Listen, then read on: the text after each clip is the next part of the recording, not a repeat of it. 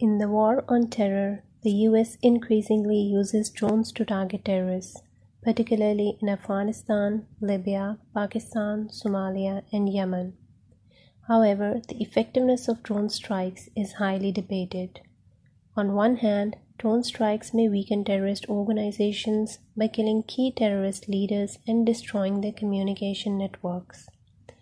On the other hand, drone strikes may cause blowback from the local population, perhaps because of the collateral damage they cause or the violation of state sovereignty.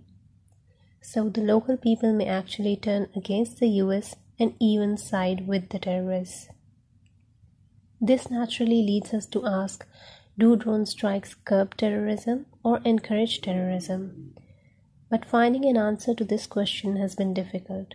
We can count the number of drone strikes, the number of subsequent terror attacks, and even quantify anti-US hatred, anti-US protests, and radicalization.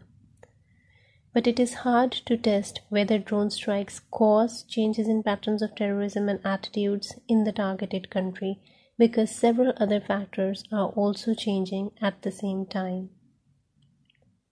We employ an instrumental variable approach to solve that empirical problem by looking at days when drones cannot strike because of reasons that are completely unrelated to terror attacks and the fight against terror.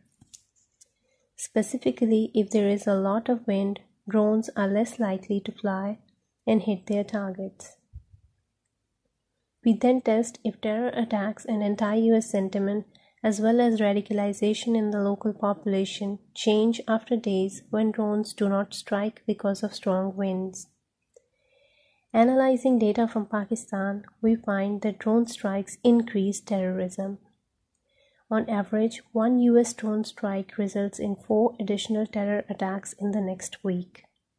This means drone strikes are responsible for up to 17.5% of all terror attacks in Pakistan, amounting to a loss of 6,000 lives between 2006 and 2016. To identify anti-US sentiment and radicalization, we then study the leading Pakistani newspaper, Google Trends, and anti-US protests.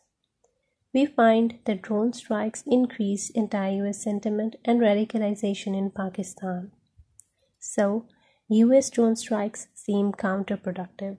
They actually increase terrorism. We hope this research informs policymakers and those interested in learning more about what drone strikes actually do.